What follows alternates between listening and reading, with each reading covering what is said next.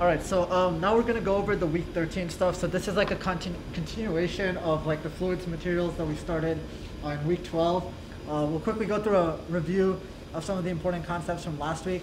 So density again, mass over volume, right? Viscosity, we'll cover more in depth this time around. It's resistance to flow. Also, don't forget about the continuity equation, right? Q equals AV. And finally, Bernoulli's equation, which we use for moving fluids, dynamic fluids.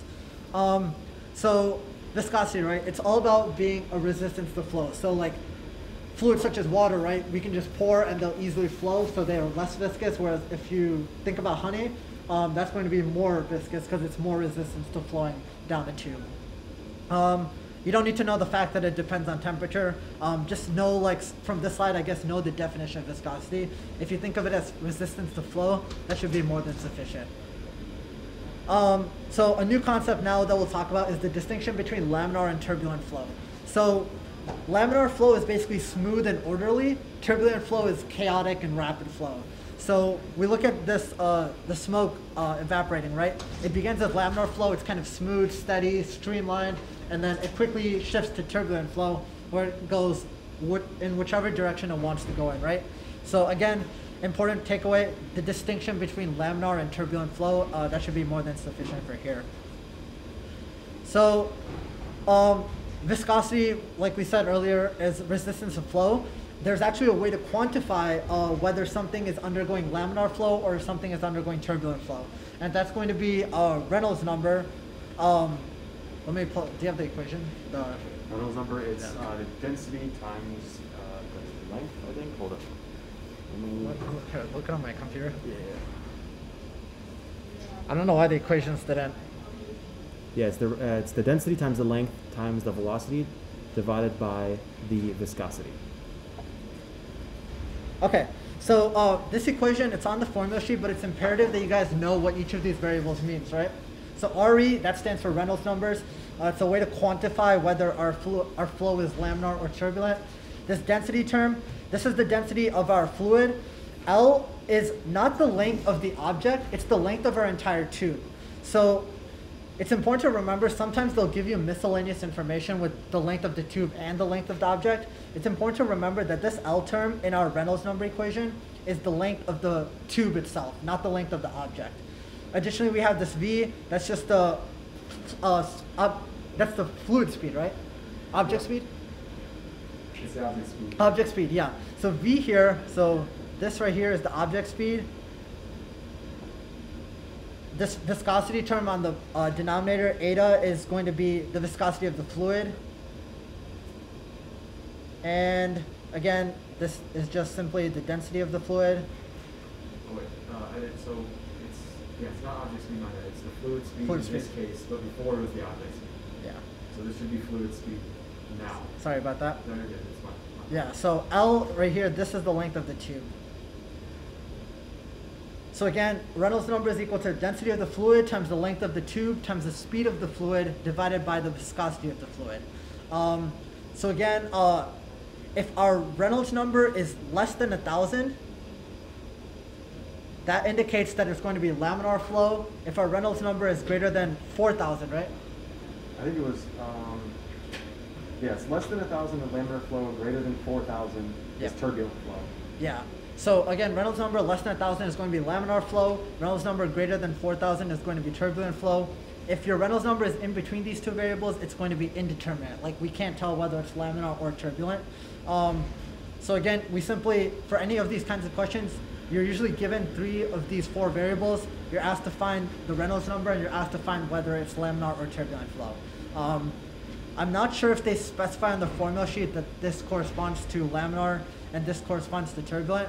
But if they don't, that's definitely fair game for the exam as well. So. I believe they do indicate those conditions, but if not, yeah, that's definitely something to memorize or definitely something to keep in mind. Plus, it's easier if you have it memorized because you don't have to flip through your equation for a simple piece of information like that. All right, so simple example, right? Basically, what they're saying is, just looking at the diagram, we don't even need to read all this text, right? We see steady streamlined flow to the left. We see a lot of chaotic flow, chaos to the right. Remember again, laminar is the steady fluid flow, steady streamlines, whereas turbulent is the chaoticness. So our answer for this one is going to be A, right? Laminar to the left, where it's nice and smooth, and turbulent to the right, where it's a huge jumble. Any questions on actually, let's go through one more and then I'll pause for questions. So this is just two quick examples on simple types of multiple choice. The most simple you can possibly ask about Reynolds number. They simply want you to calculate the Reynolds number for these two cases. So here, right, for the first one, we're given the fluid speed of 1 meter per second. We're also given the river that's 2 meters deep. So again, think about our river as our tube. So the length of the tube in this case is going to be the 2 meters. And we're also told that we can ignore viscosity. So if we do this computation, right, we know Reynolds number is equal to the density of the fluid times the length times the velocity divided by viscosity. We know we're dealing with water, so the density of our fluid is going to be 1,000. Our length of our tube is going to be 2, and our fluid speed is going to be 1. Note that our density of our fluid is in units of kilograms per meters cubed. Here the answer, they got 2 million because they did grams, I believe. They converted it to grams. But because they say viscosity can be ignored, we don't have to worry about the denominator at all. And so our answer for this is just going to be 1,000 times 2 times 1, so it's 2,000. And Reynolds number is actually unitless, so you don't want to include any units with Reynolds number. For this one, I think for some reason, I downloaded the exact same slides, but they have the viscosity as 1 millipascal seconds. Okay. So if they told us the viscosity cannot be ignored and is instead 1 millipascal times seconds, note that now our viscosity is no longer in SI units, right? So we have to convert millipascals to pascals, and how we do that is we just go through our conversion factor, right? So millipascals to pascals is going to be 10 to the negative 3, right? Yep. So remember, 1 millipascal is equal to 10 to the negative 3 pascals. So 1 millipascal seconds is the same as 10 to the negative 3 pascal seconds. So now that we have our new viscosity, we simply divide that, because our viscosity is in the denominator, so we divide that by 10 to the negative 3, and hence that's how we get the 2 million that they got here. And again, no units because Reynolds number is unitless.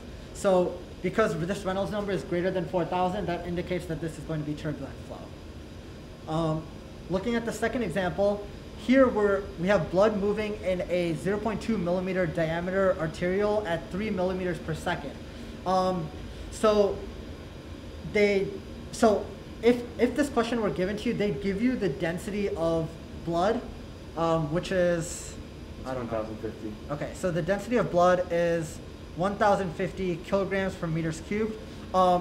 We're given the length of our tube as 0.22. We're also given the fluid flow, right? We're given the flow of blood as 3 millimeters per second. The viscosity of blood, did they tell us that? Yeah, 3.5 millipascal seconds. I don't know why these values are not showing up. No worries. So they also tell us the viscosity of the blood is 3.5 millipascal seconds. Mm-hmm. Awesome. So now we basically have all 4 of our variables that we need in order to solve our Reynolds number equation. So the one thing that we just have to make sure we do is all of these are not in, some of these are not in SI units, so we just want to make sure we're keeping everything consistent in SI units. So density kilograms per meters cubed, that's SI units, so that checks out. So we do 1,050 times, next term is going to be our length of our tube. Note that our length of our tube is 0.2 millimeters, but again, that's not SI units. So we have to multiply that by 10 to the negative 3, because we go from millimeters to meters to get SI units there. And then we multiply that by the velocity term, so V. But again, they tell us the V is 3 millimeters per second.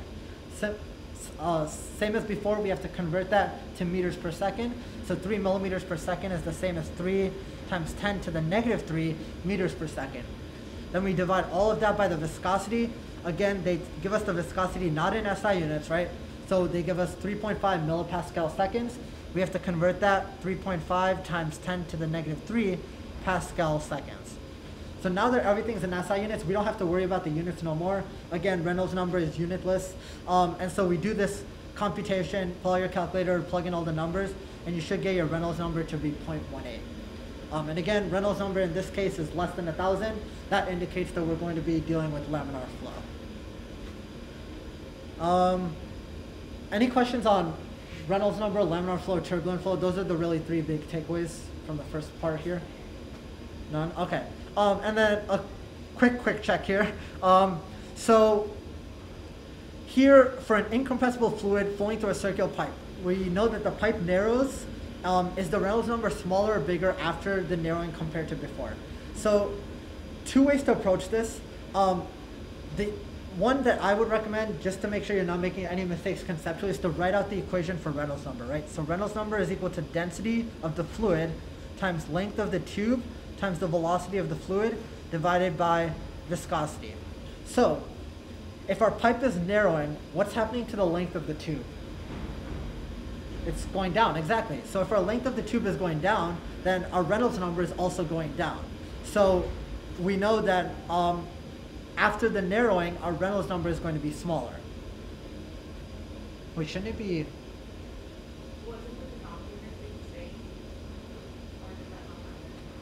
Yeah, viscosity is negligible in this case. Oh, you know what we have to do instead? We have to use the continuity equation. That's fine. So, okay, I see what we're doing here. So, you're right, the length of the tube is decreasing, but that's not the only variable that's being affected, right? Because our velocity is also going to be changing by virtue of the continuity equation. So if we set up Q equals AV, note that this is the same as saying Q equals pi r squared times V. Again, that's just the area of a circular pipe. We also know that our radius is half as big as it was before. If our radius is half as big as it was before, this term is going to be 1/4 as big as it was before, meaning that our velocity increases by a proportionality factor of 4.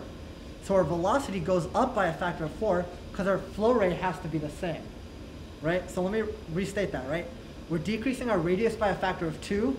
Since we're squaring our radius term here, that means this entire term decreases by a factor of 4. In order to keep our flow rate constant, the other term here, velocity, has to increase by a factor of 4. So what in effect is happening is our velocity here is increasing by a factor of 4. However, our length here is decreasing by a factor of 2. So if our length is decreasing by a factor of 2, but this is increasing by a factor of 4, overall, this is increasing by a factor of 2. And in essence, even though we're narrowing the pipe, our Reynolds number is going to increase by a factor of 2. And so our Reynolds number is actually going to be bigger after the pipe narrows. So that's the first approach to think of it. The second approach is, you can imagine, if we're decreasing the size of the pipe, the fluid is going to just go in more and more chaos, right? It's just going to go in whatever direction it wants to go. The smaller and smaller we constrict it, right? That's characteristic of turbulent flow, which is correspondent with bigger Reynolds numbers.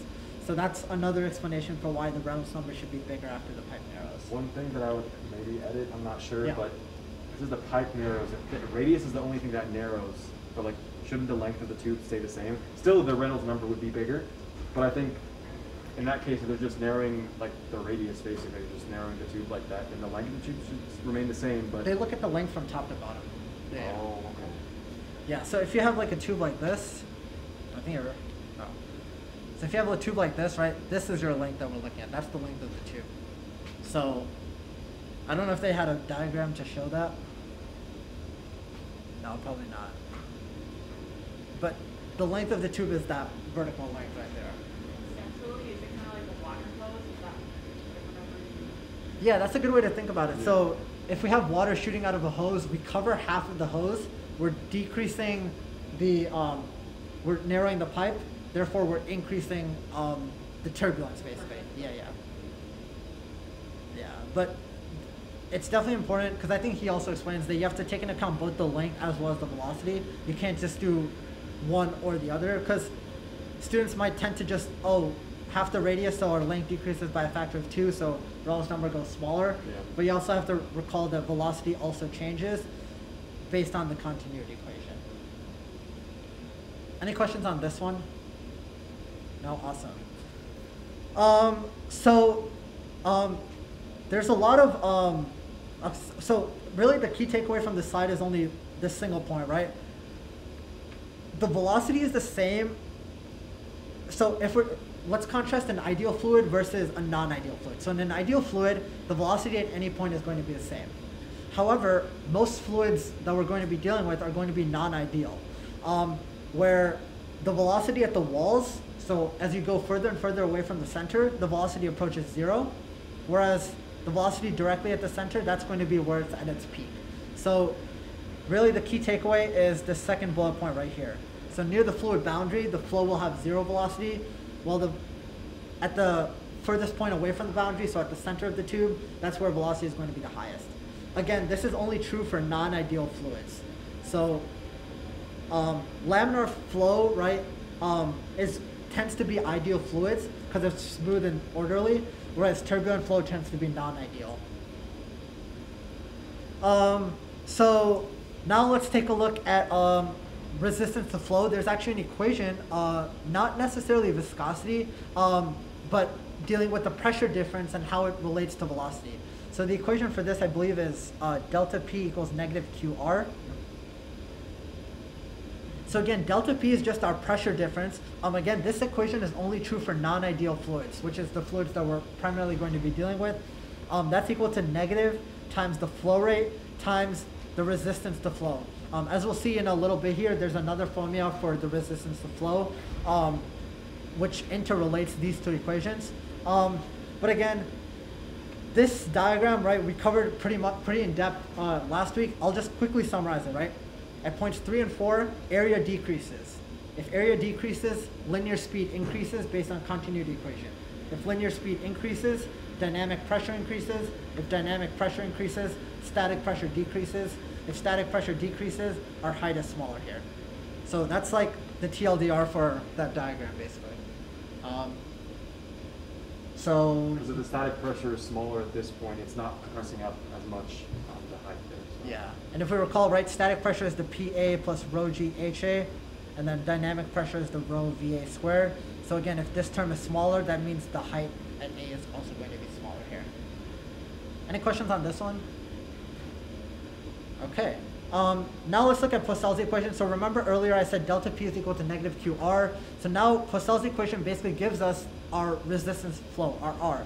So if I remember correctly, this is A times viscosity times length over pi R to the 4th. Is that correct? Yeah, and 8 times viscosity times length divided by pi over 4. Awesome. So again, eta is a constant. This eta term is going to be our viscosity of our fluid. This L is going to be the length of the tube. This R is that radius of that tube. So actually, I might have been mistaken earlier, where L is the length of the horizontal length. So I might have been mistaken on that. So yeah, if we go back, we could scroll back to this one. So just for those who are going to be watching online, then the length here remains constant in this example.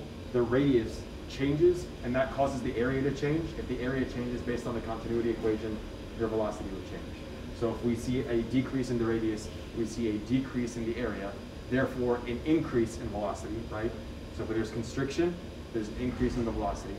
The increase in the velocity alone would increase the Reynolds number. This length would just be the length of the tube, not, the radius as well. So Reynolds number still increases for this problem. It's just that it's only due to the velocity, not the length of the tube. For some reason, I thought the professors explained that both are changed. No? I might be wrong, though. Yeah, I thought, because this L is different than the other L, right? Because do you guys have this quick check? It depends on the situation. Yeah. Did you guys have this quick check in class? Like this example? We have like clicker questions. A clicker question? Was this one of them, or? I know for sure in the slides it was It was a clicker question? This was week 13, right? Yeah. Did they explain that?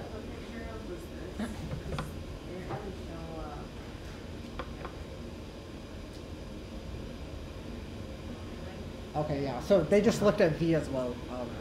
So, Just V? yeah, what you said is Yeah. correct. Yeah, yeah. So, ignore, yeah. So ignore the length here. That's the trick. That's the trick concept here. But this pipe narrowing only affects the velocity by virtue of the continuity equation. It doesn't actually affect the length here because this LT is going to be our horizontal length right here. Okay. So now let's look at Poiseuille's equation. So again, Poiseuille's equation tells us the resistance of flow. Resistance is equal to A times the viscosity of the fluid times the cross-sectional length, not the cross-sectional length, the horizontal length of the tube divided by pi times r to the fourth. So again, most of the times it'll just be plug and chug, or they'll give you a multiple choice question where if we increase one of these variables by X amount, what happens to the other variable, assuming r is constant, something along those lines. So make sure you understand what each of these variables represents, and you should be good to go for Poiseuille's equation. Another assumption, you can only use Poiseuille's equation for laminar flow. You don't want to use it for turbulent flow. I think all of these equations are only true for laminar flow because they can be approximated to be an ideal fluid. Yeah. And then it's also important, right? Earlier we said that delta P is equal to negative QR. It's this resistance to flow that allows the fluid to actually flow. As counterintuitive as that sounds, right? The resistance to flow creates some sort of pressure difference between two separate regions in our tube. Fluids always flow from higher pressure to lower pressure, right? Think about diffusion, high concentration to low concentration. Same thing with fluids, right? It's going to be pushed from the higher pressure to the lower pressure. And that's all due to the actual resistance to flow in the opposite direction, basically. So let's go through this example. So we're comparing blood flowing through two blood vessels. One is a artery with a diameter of, what's the diameter of the? 300 micrometers. 300 micrometers. And then the arterial? 30 micrometers. 30 micrometers, awesome. And we're told that for blood at body temperature flowing through the same length, so we know the length is the same of the tube, how does the resistance of flow compare? So right away you should be thinking which equations have resistance in them. So let's write out the two equations, right? Delta P is equal to negative QR. We also know resistance is equal to 8 times viscosity times length over pi r to the fourth. So right away we should be asking ourselves, we're told the diameters of both of these. We're also told the length of these tubes. So we should be not even thinking about the first equation because we're not told anything about the flow rate or any sort of pressure difference that's occurring here. So let's cross out the first equation. Let's now only look at the second equation. So r is equal to 8 viscosity length over pi r to the fourth. And we quickly take a scan of our answer choices. We're asked to compare the resistance for the artery and the arterial.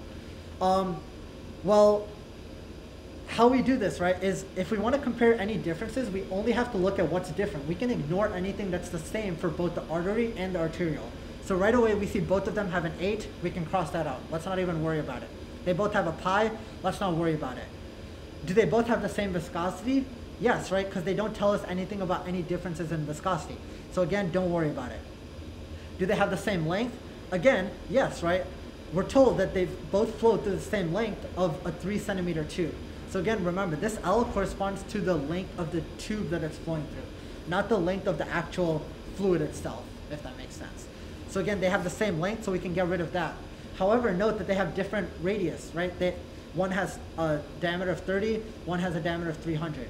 So what this Poiseuille's equation basically boils down to now is R is equal to 1 over R to the fourth. So note we went from this super complicated equation to this simple relationship between resistance to flow and radius. Now the next thing we want to do is compare the thing that's different, which is the radius for both of them. So we know if the diameter is 300 micrometers, the radius is 150. Here, if the diameter is 30, the radius is 15. So 15 and 150, they're kind of messy numbers to work with, right? Nobody wants to take either of those to the fourth power. What we should instead do is look at how big of a factor that difference is. So this is 15 micrometers, this is 150 micrometers. So another way of saying this is the artery has a 10x radius relative to the arterial.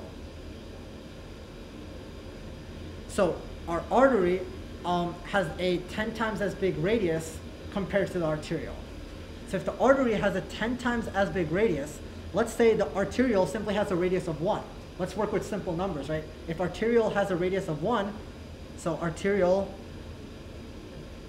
radius of 1, that means the resistance is 1 over 1 to the 4th, which is simply 1. Now, our artery has to have a radius of 10 because it's 10 times as big as the arterial. So if our artery has a radius of 10, our resistance is 1 over 10 to the 4th, which is 1 over 10,000, right? Because 4 zeros. So now we know our artery has a resistance of 1 over 10,000, our arterial has a resistance of 1. So now we just look at our answer choices and we see that the arterial is 10,000 times as big as the artery resistance. So we mark A and we keep on moving. So I kind of laid this out pretty detailed, but do what works best for you. If you work better at just setting it up like an equation, like RA is equal to 10 RB, and going that way, feel free to do that. This is just what works best for me, but there's definitely more than one way to approach these kinds of problems. Any questions on this one?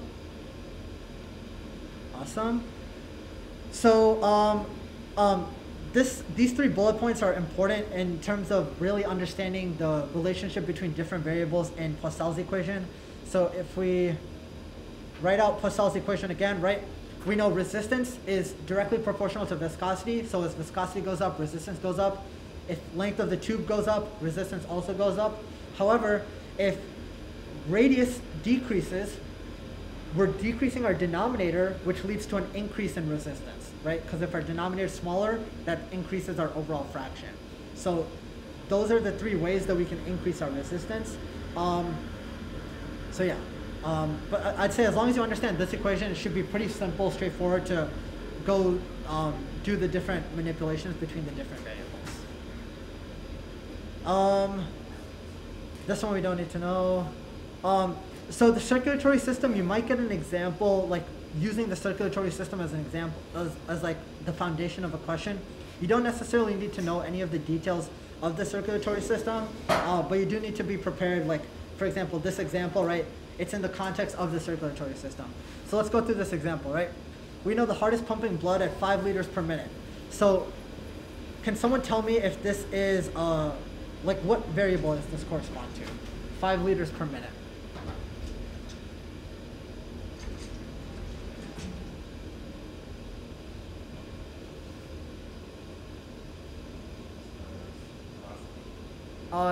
Not the velocity, flow rate. So remember, velocity is always distance over time, right? So like meters per second or something like that. Remember that flow rate units is basically volume over time. So this is flow rate, whereas velocity is distance over time. So oftentimes they won't tell you whether they're talking about flow rate or velocity. They'll just give you the units and ask you to determine which one it is, right? So here, liters is a measure of volume, minutes is a measure of time, so we're dealing with flow rate.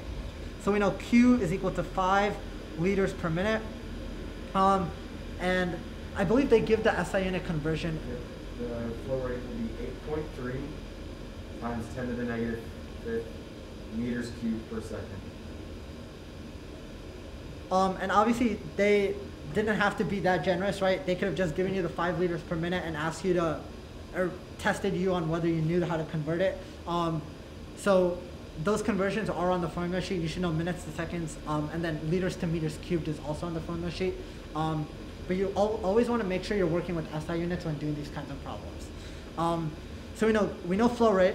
We're also told that the average blood pressure drop, so again, that's delta P, delta P stands for pressure drop, is going to be 100 millimeters of mercury, which again, millimeters of mercury is not SI units, so they give you the conversion on the formula sheet as well, but for sake of time.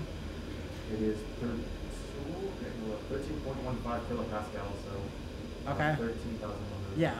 pascals. Awesome, yeah, so again, kilopascals, again, not SI units, right? Pascals is the SI unit, so we just have to multiply this by 10 to the 3 to get our delta P in units of pascals, which is SI units. And they're basically asking us, what is the resistance of flow, right? So this should be a simple plug and chug into delta P equals negative QR. you'll note that your flow rate is never going to be negative and your resistance is also never going to be negative. So these two are always positive.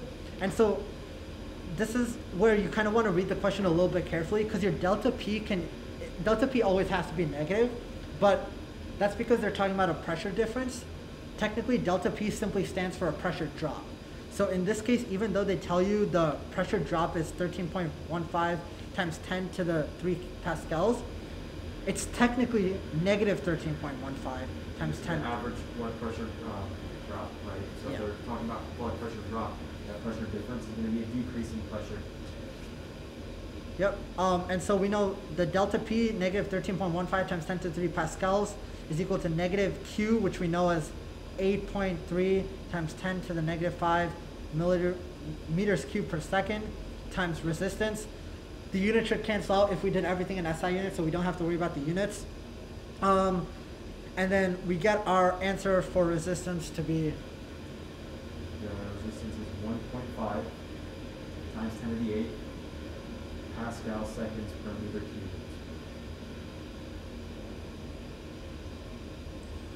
yeah. So how we get those units for resistance, right?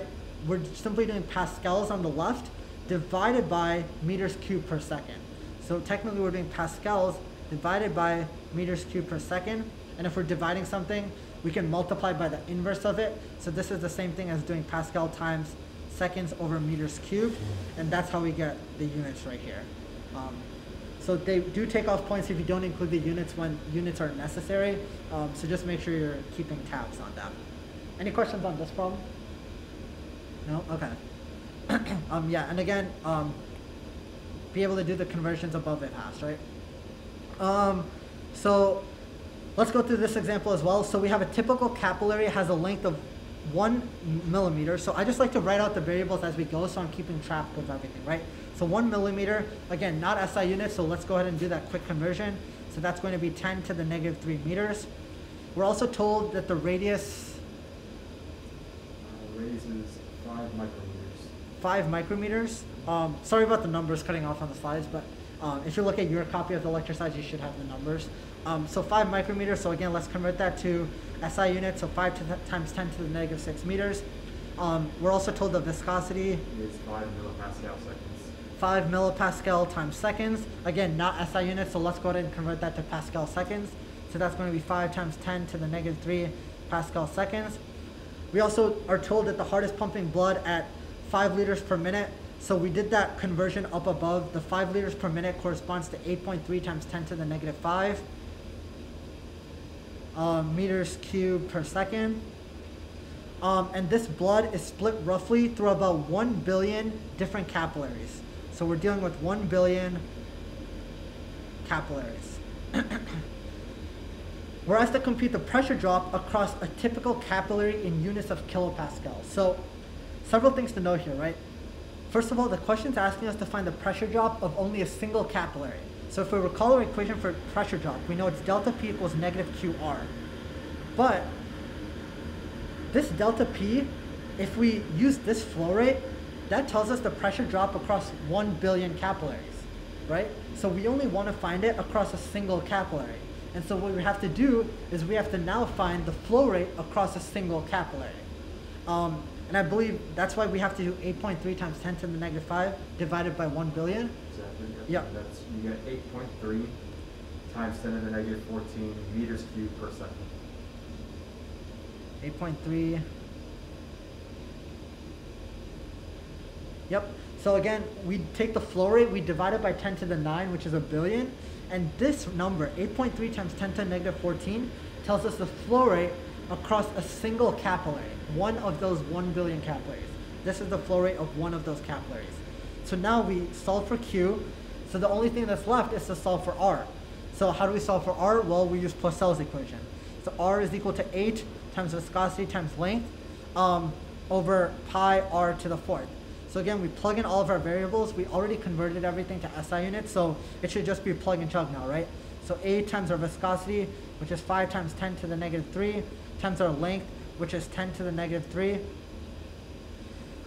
divided by pi R to the 4th. So pi times R, they tell us our radius is 5 times 10 to the negative 6. We take that to the 4th power. And we get our value for resistance, 2 times 10 to the 16th. 2 times 10 to the 16th. And again, resistance is going to have units of Pascal times seconds over meters cubed. So now that we have that resistance, right, we can simply go back and plug that in into delta P equals negative QR. So delta P is equal to negative Q, which is our flow rate for an individual capillary. So 8.3 times 10 to the negative 14 meters cubed per second, times our resistance, which is 2 times 10 to the 16 Pascal seconds over meters cubed. You'll note that the meters cubed over seconds cancels out with the seconds over meters cubed, and that leaves us our final answer to be 1660 pascals. 1660 pascals. But again, don't forget so technically there should be a negative sign, but again, that negative sign is only indicating that the pressure is decreasing. Here, since they're only asking us for the pressure drop, we leave it as a positive number, because the pressure drop tells us how much the pressure is dropping. So if we answer this by saying negative 100, we're saying that the pressure is increasing by 100, because the drop is negative 100. It could be like saying, like, I dropped negative 1660, when if you just say I dropped 1660, it means negative, obviously. So Yes. it'd be redundant to say negative 1660 drop. Yeah, so your pressure drop is always going to be a positive number as your answer. However, in your computations, it has to be a negative number.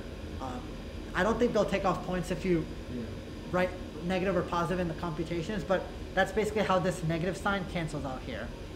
Because otherwise we'll be left with the negative number there. If you say, so like whenever you see like pressure difference, you leave it as like pressure difference, but when you see drops, add a negative sign. Yeah. Rather than cancel out, or would that not always work?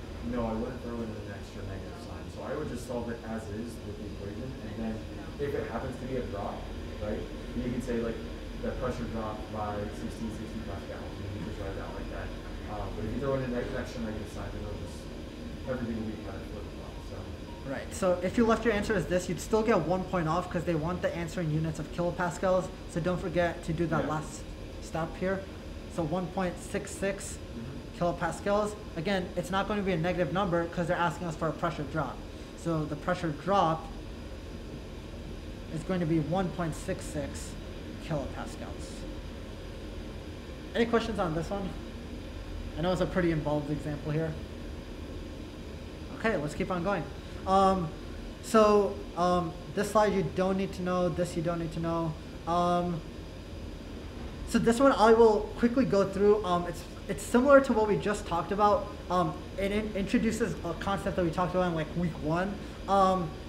But we're told that a capillary has a length of 1 millimeter, so length of 1 millimeter, convert that to SI units to get 10 to the negative 3 meters. We're also told that the total cross-sectional area is 0.4 meters squared. 0.4 meters squared, and the radius of an individual capillary, 5 micrometers.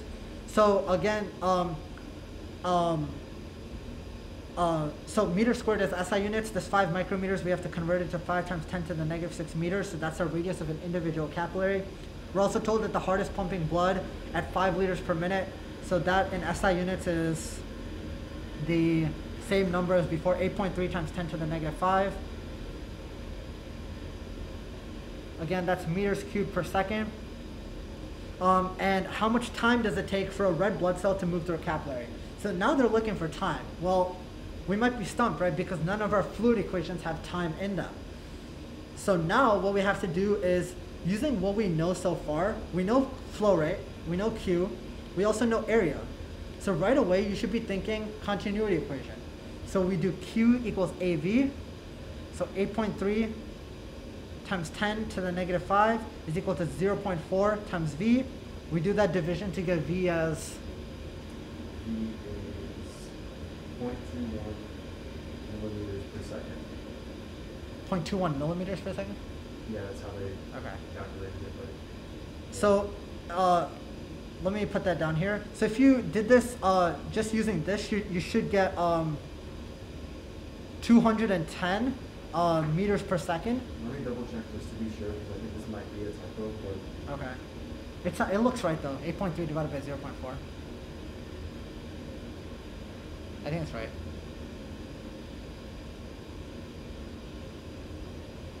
yeah, I think that's Or sorry, not 210 meters per second.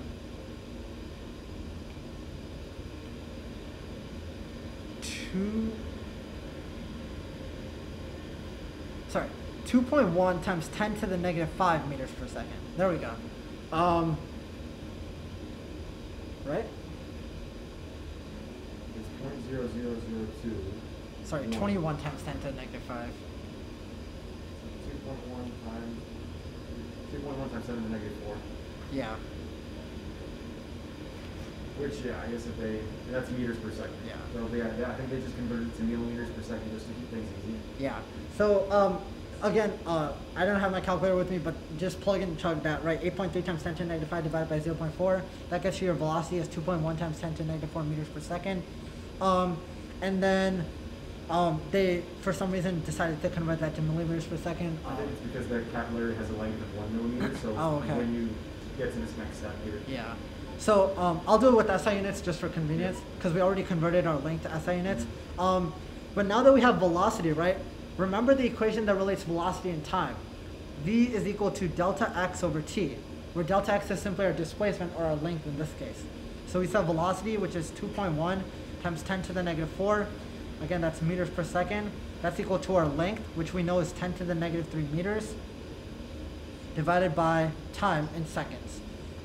We do this computation and we get time to be 4.8 seconds. 4.8 seconds. I think a good way to approach this problem as well is that if you think about, because you might not be sure that you're looking for like velocity as you're going to kind of use at the end. So if you go back to the problem, it says how much time does it take for a red blood cell to move through a capillary? So you're looking at time it takes to cover a certain distance, time it takes to cover a certain distance over time, right? So that's how you can kind of unlock that specific equation to figure out that you're using velocity, that relationship x over t, to kind of use that at the end. But initially, obviously, you have those area values, so you use that continuity equation q equals ab to then figure out what your velocity is, and then from the velocity, right, you can use that x over t to multiply over the t, divide over the velocity, to get your your x or your time. Yep. This slide we can skip. It's just background on the circulatory system. You don't need to know any of it. Like you might get a multiple choice question like this. Like this is a common example, right? I think this is simply just a plug and chug of Reynolds number. So I won't go through this example specifically, but again, you're given the diameter as some number. You're given the flow as Q as some number. You're also given the viscosity and the density of the fluid. So you simply just, what's the equation again? 8? Yeah, it's 8 times the viscosity times length times pi or r to the 4th.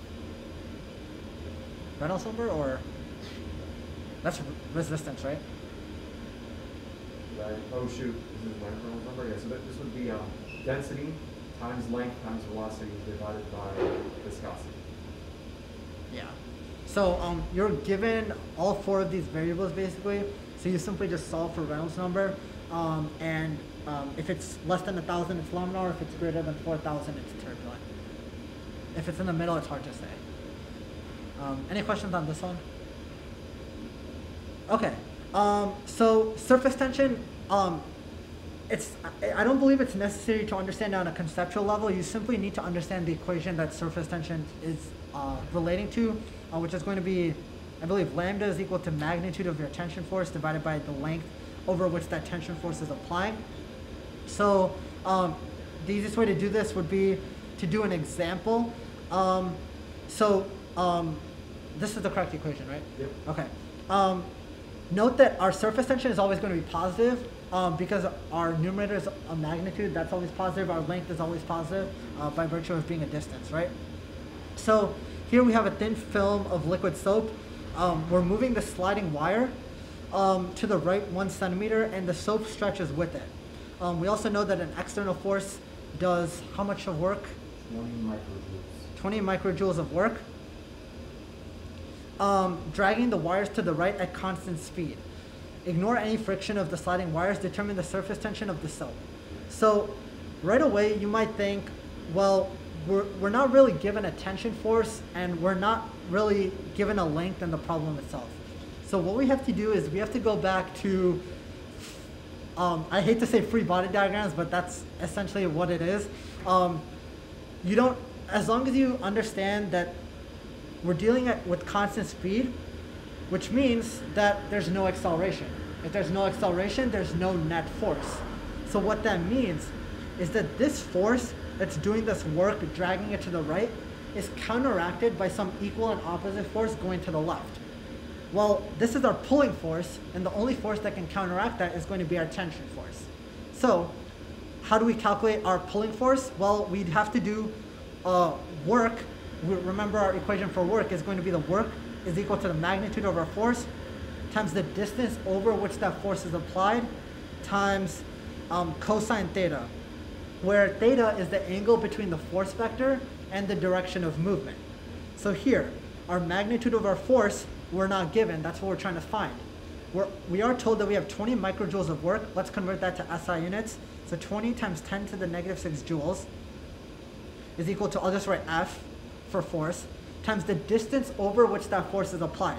They say that that distance is 1 centimeter, but you don't want to plug in 1 here. You want to plug it in SI units. So it's going to be 1 times 10 to the negative 2, which is just 10 to the negative 2 meters, times cosine theta. Well, theta, remember, is the angle between the force vector, which is directly to the right, and the angle of our displacement, which is also directly to the right. So the angle between these is 0 degrees, right? They're pointing in the same direction. There's no angle between those two vectors. If there's no angle, we have this term being cosine of 0. Well, what is cosine of 0? That's just 1. So this is just times 1. And so all we have to do is we have to do 20 times 10 to the negative 6, divide that by 10 to the negative 2. That gets us our magnitude of our force here.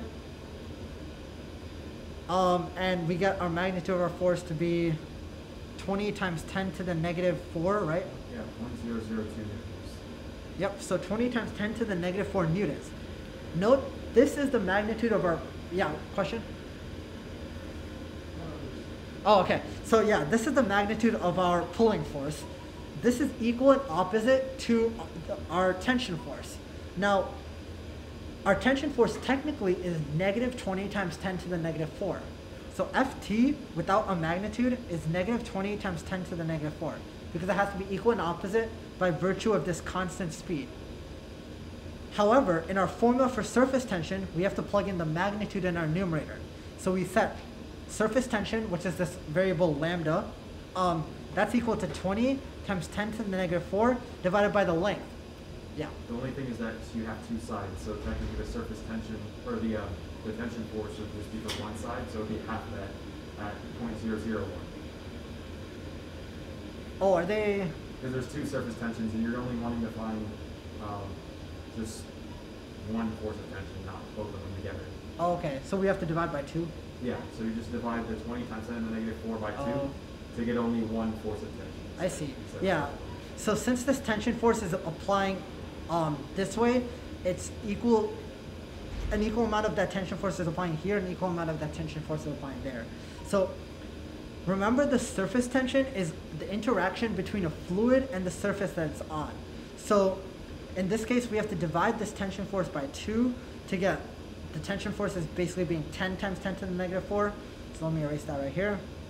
Essentially what it is, it's a film of fluid, right? So imagine you have like a bubble, right? If you like blow a bubble, there's obviously I don't know what you call it, the little thing, magic wand, whatever, right? So on both sides you have kind of the liquid or the fluid, and so the force of tension, that would be the 20 times 10 to the negative 4 when you factor in both sides. But since you kind of have those both sides, both gateways there, you would divide by 2 because you want the tension just in general, like for one side of the fluid, one side of the fluid. So that's why you have to divide by 2. Yep, and then once we do that, then we have to divide that by the length. So this length is going to be the cross-sectional length. I don't know if they had a good diagram to explain it, but it's basically the length. Think about it as over which the entirety of this tension force is being applied on. So in that case, that's going to be 2 times 10 to the negative 3. And so our answer for this should be 5 times 10 to the negative 1. What's that one? They have 5 times 10 to the negative 2, but I think they might have. Yeah, because the length was 2 centimeters. Sorry about that. So this should be 2 times 10 to the negative 2 meters. I can't do math either today. And then that equals 5 times 10 to the negative 2 Yeah. as our surface tension, which is Newtons per meter. Newton per meter. Yep. Any questions on that one? Awesome. This is just explaining that. If you wanted to draw a free body diagram, you're more than welcome to. And then this is if you want to do it using a different concept related to energy. I won't go through this one because this, for the sake of this chapter, it's really relevant, this surface tension formula, so you don't need to do it in more than one ways, if that makes sense. The next big topic is the difference between cohesion and adhesion. So think about cohesion as like coming together, right? C's goes with C's, right? So cohesion is basically coming together. So cohesive forces are basically molecules with themselves. They form a cohesive surface. Adhesion, on the other hand, is going to be molecules with other substances. So they adhere to a different surface, right? So you can think of this as like a sticky tack or something, some sort of adhesive. It sticks one surface to another surface, right? So adhesion is between different molecules. Cohesion is between the same exact molecules. So that brings us to Laplace equation, which basically, I believe, relates the adhesive surface tension to the regular surface tension. It's going to be lambda sub A, which stands for adhesive surface tension, is equal to regular surface tension. That's a different one, but What's that different? equations, the pressure inside Oh, yeah, is yeah. equal to the pressure outside plus 2 times the surface tension divided by the radius of curvature. Oh, yeah, I was getting ahead of myself there.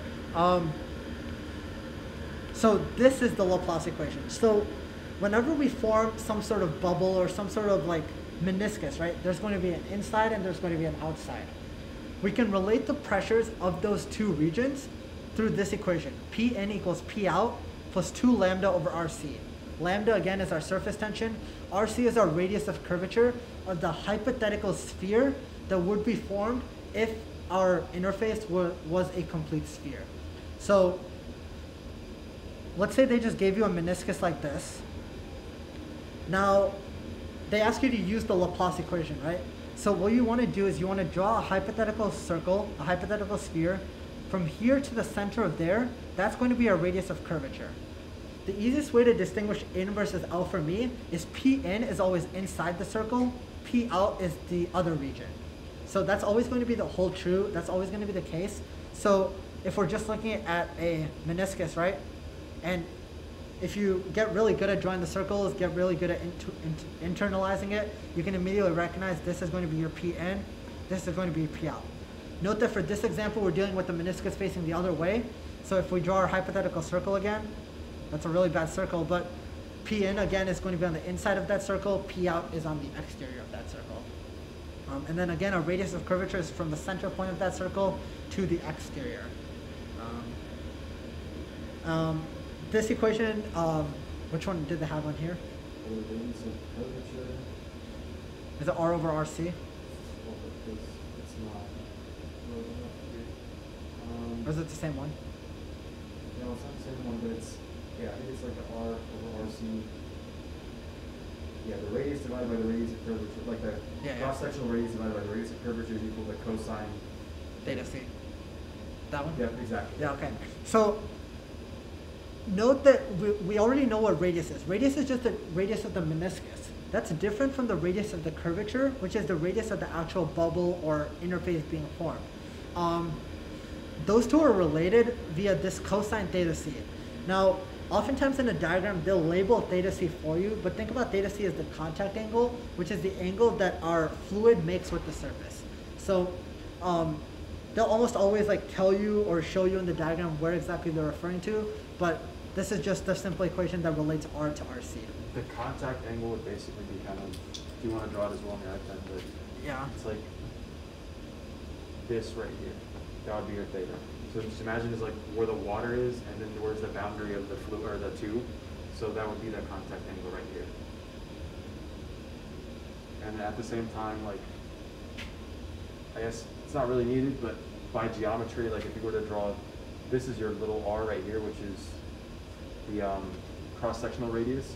And so this angle right here there's like different geometric rules, but apparently this angle right here is equal to the contact angle as well. So they will give you like both kind of ways to look at it. If they don't give you this angle right here and they just give you this one, know that it's the same contact angle.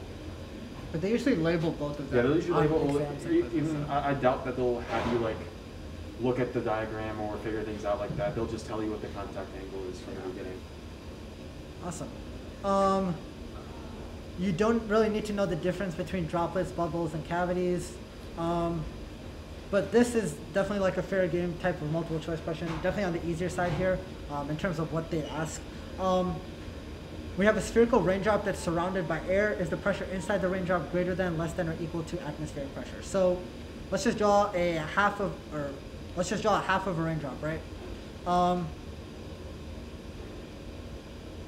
So remember, on the inside of our circle, that's going to be P in. On the outside, that's P out. So remember, our equation is P in is equal to P out plus, what's the second term? Yeah, plus 2 times the surface tension divided by the radius of curvature. Yeah, plus 2 times the surface tension divided by the radius of curvature. So right away, we know P out is 1 atmosphere. We also know this surface tension always has to be positive. This radius of curvature always has to be positive. So what we're essentially doing is we're taking a number and we're adding some positive element to it. And obviously that's going to cause this to increase, right? Because if we treat this as like 10 and we add like 5 to it, P in is going to be greater than P out. And again, that's due solely to the Laplace equation. Any questions on that? None? Okay. The only thing, yeah, so I would go back slightly to the whole like droplet cavity bubble Yeah. thing. The only thing I noticed was that it said that bubbles have 2 surfaces, so you must use the Laplace equation twice. So Yeah. I'd say like maybe that kind of the only thing to kind of watch out for, just Yeah. in case they use an example like that on an exam. Yeah, so I think we'll go through one example with bubbles, but they have like this internal region, they have this internal region and they also have this external region. So you have to use Laplace for this interface as well as for this interface. So you have to basically do it twice.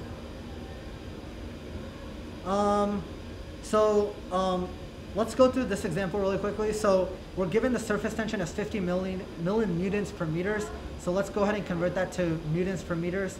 So 50 times 10 to the negative 3 newtons over meters. We also know that she's blowing a large bubble. We're given the radius of 2 centimeters, which is 0.02 meters. And we're asked to find the gauge pressure in the bubble. So instead of directly going to gauge pressure, let's first start with atmospheric pressure. So we know that the soap bubble has an inner and an outer surface, both of effectively the same radius. So this is what Mustafa was saying earlier with bubbles and having 2 surfaces, right? So there's this interface here, but there's also this interface that we have to consider right here. So let's first look at the intersection between this inside part and this surface right here. So we know P in is equal to P out plus 2 times lambda over RC. So let's treat this internal point as A, this point as B, and this external point as C. So if we write out our sets of equations, we know PA is equal to PB plus 2 times the surface tension over RC. We also know PB is equal to PC plus 2 times lambda over RC. We know PC is going to be 10 to the 5 pascals because that's our atmospheric pressure. That's on the external point. So plugging that into our second equation, we get PB is equal to 10 to the 5 pascals plus 2 times our surface tension, which we're given as 50 times 10 to the negative 3, divided by our radius of curvature, which we're told is 0.02. And so we solve for PB and we get some number for PB. And we want to do that basically, again, I won't go through the math here, but once we get that PB value, we plug that PB into here, same surface tension, same radius of curvature, and we get a new value for PA. Now, once we get that value for PA, remember, this is the absolute pressure. In order to find gauge pressure, we have to find the difference between atmospheric pressure and this pressure. So let's say PA is like 111,000. then our gauge pressure is going to be the difference of these two pressures, right? So it's going to be 111,000 minus 100,000, which is our atmospheric pressure, and this is equal to 11,000. So again, note that these are just hypothetical numbers, but what you want to do is actually go through the computations and solve for PV first. Once you solve for PV, plug that back into the first Laplace equation to solve for PA. Once you solve for PA, convert PA absolute pressure to PA gauge pressure. Any questions on that one? No? Okay. I won't go through this review that much in depth because we just covered it. They're also available in the recording as well. This is all a review, Laplace equation. Let's go through this quick check. This is a new type of problem, slide 59. So here, right, we're given two balloons, right? We're asked to identify which way the air will flow. So remember, the air always flows by virtue of a pressure difference from high pressure to low pressure. So both of these equations can be set up via Laplace equation. So here Pn equals P out plus 2 lambda over RC. Here Pn equals P out plus 2 lambda over RC. So right away, right, lambda is the same for both of them. The surface tensions are the same. I believe they tell us that, assume the surface tension is constant. We also know P out is the same for both of them because they're both in the atmosphere. They're both exposed to the air. So if P out is the same, we can get rid of that. Lambda is the same, we can get rid of that. 2 is the same because it's a constant, we get rid of that. So the only thing that's different is RC. We see that the bigger balloon, this bigger bubble, sorry, has a bigger radius of curvature. By virtue of having a bigger radius of curvature, it's going to have a smaller internal pressure, right? Because this basically boils down to Pn equals 1 over RC. Bigger radius of curvature means smaller internal pressure. So let's say this is like 1 Pascal. Here, since the radius is smaller, that's going to correspond to a bigger inside pressure. So here, let's say Pn is like 2 Pascals. We know fluids flow from high pressure to low pressure. So this is going to flow from the 2 pressure to the 1 pressure. So it's going to flow from the small balloon to the large balloon here. Any questions on that? Okay. Just a few more small concepts here. I know we're getting tired, but hang in there for like 5 more minutes. We can skip this slide. We can skip this slide. We can also skip this slide. This slide, is it, what's the equation that they have here? It's like how you set it up before. The adhesive surface tension is equal to the surface tension times 1 plus cosine Theta of the C. angle. Yep. Yeah, so this slide, or this equation on slide 63 is important because it relates the adhesive surface tension to the regular surface tension. Now what's important to realize, right, is they can simply give you the contact angle and you should be able to identify which one of these adhesion or cohesion is stronger, right? So let's say theta C is greater than 90. So let's say our contact angle is greater than 90. Like they just give you this diagram. Well, cosine of an angle greater than 90 is going to be a negative number because it's in the left quadrant. So cosine of like 100, if you plug it into your calculator, it's going to give you a negative number. What that means is we're doing 1 plus a negative number, meaning this term is going to be like 0.6 or something. It's going to be a decimal between 0 and 1. Well, our adhesive surface tension is related to our regular surface tension multiplied by that constant. So what this effectively is saying is if our contact angle is greater than 90, then our adhesive surface tension is going to be less than our cohesive surface tension. So again, theta C greater than 90 degrees, I'll just write, it also has to be less than 180 degrees because it'll always be between 0 and 180. So let me write that out, sorry.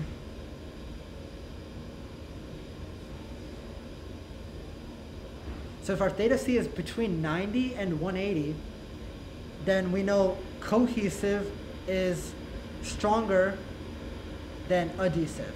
So there's no subscript for cohesive surface tension, we just use the regular lambda, but cohesive is greater than adhesive. Now let's look at the example where theta C, so 0 is less than theta C is less than 90 degrees. So anywhere between 0 and 90 degrees, note that cosine of theta C will then be a positive number. And so 1 plus a positive number yields a number bigger than 1. And so our lambda A is going to be equal to like 1.2 times lambda, which means now what's happening is our adhesive surface forces are stronger. So if theta c is between 0 and 90, adhesive forces are going to dominate.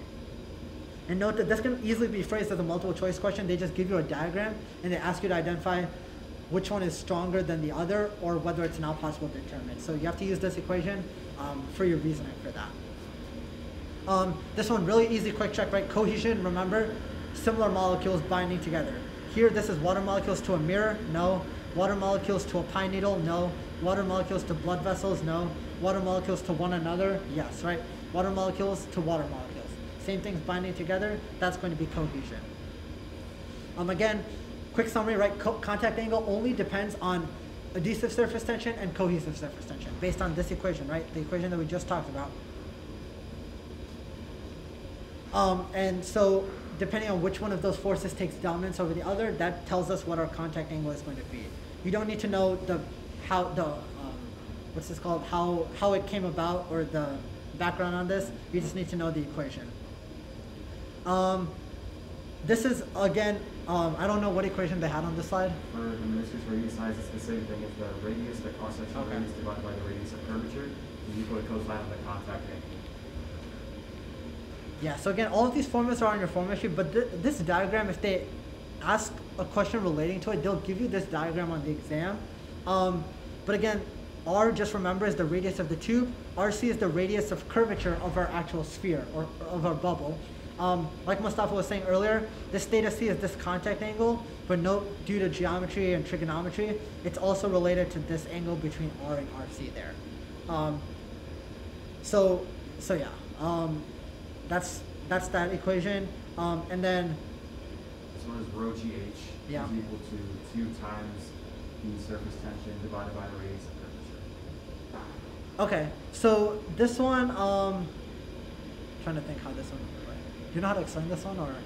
Yeah, so for capillary action, you have, this was the example that we had in, I think, either one of the homework review sessions or quiz review. I can't remember exactly, but basically, for your hydrostatic pressure difference, I think what it was is, this also kind of relates back to the Laplace equation. So if you have that P in is equal to P out, and that's plus 2 times surface tension by the radius of curvature. I think what they had it was, they refer to one of them with gauge pressure, so one of them cancels out and the other one is just equal to rho GH based on like the hydrostatic pressure equation. So I can't remember if it was P in or P out, but I think usually what they had is that P out was the atmospheric pressure, and so that gauge pressure for that was 0. So P in was rho GH, and that's just equal to your adhesive surface tension, your cohesive surface tension times 2 divided by your radius of curvature. So this was just looking at that Laplace equation, but then looking at one of the pressures specifically being atmospheric pressure. And so the gauge pressure for atmospheric pressure is just 0. And so then they're just looking at the gauge pressure for the inside of like the bubble, right, or inside of the fluid. And then that's just equal to 2 times the cohesive surface tension divided by the radius of curvature. Yeah, and the only time I've seen this equation is they just ask you to identify how high a fluid will rise, and they'll give you all of the other. Yeah, exactly. So you can just use, like, if you have your surface tension, your radius of curvature, you can use that to figure out the height of the water, for example. Yep, and then again, another pretty simple quick check. Where is cohesive greater than adhesive? Remember, cohesive is bonding to itself, so molecules bonding to each other. Adhesive is to the surface, to external surfaces. So here, for instance, if we look at water, right? In the middle, it's smaller, but at the peaks, it's higher. That means the water molecules are sticking to the tube surface, and that's why they're being dragged along. That's why as we go further and further, it's going to keep looking like that kind of meniscus. So in this example, in water, the adhesive forces are dominating. Note you can that, also, yeah. my bad. You can also kind of think about it as like, for the adhesive surface tension, you can see that the water is kind of moving away from the center of all the other water molecules and towards the edge and attaching to the tube. While here for the mercury, they're all kind of moving away from the tube, from the edges towards the center, kind of forming that concave shape there. Exactly, yeah. So if everything similar is bundling together, then it's going to be cohesive forces. And so here our answer is going to be for the Mercury tube system. And then, This was the specific yeah, example of that. this is like the example with the rho GH is equal to 2 lambda over RC. So I think last example for today, yep. So they don't tell us the density of water, but they do tell us, so it's gonna be 1,000 times G, which is 10, times H, which is what we're trying to find, is equal to 2 times the surface tension, which is 70 millinewtons per meters. Don't forget, convert that to SI units, so that's newtons over meters. Divided by the radius of curvature. Again, they tell us the R value is 0.5 millimeters. So if R is 0.5 millimeters, which is 0.5 times 10 to the negative 3 meters, and they also tell us the contact angle, Contact angle is 0. 0 degrees. Awesome. So that actually makes things really simple, because what is one of our equations? It's R over RC is equal to cosine of theta C. Well, if theta C is 0, cosine of 0 is 1. So what does that mean? R over RC is equal to 1. R equals RC. If R equals RC, and we're told R is 0.5 times 10 to the negative 3, then we know RC is also 0.5 times 10 to the negative 3 meters. And so we plug that into our denominator right here. And so we divide that by RC to get 0.5 times 10 to the negative 3 meters.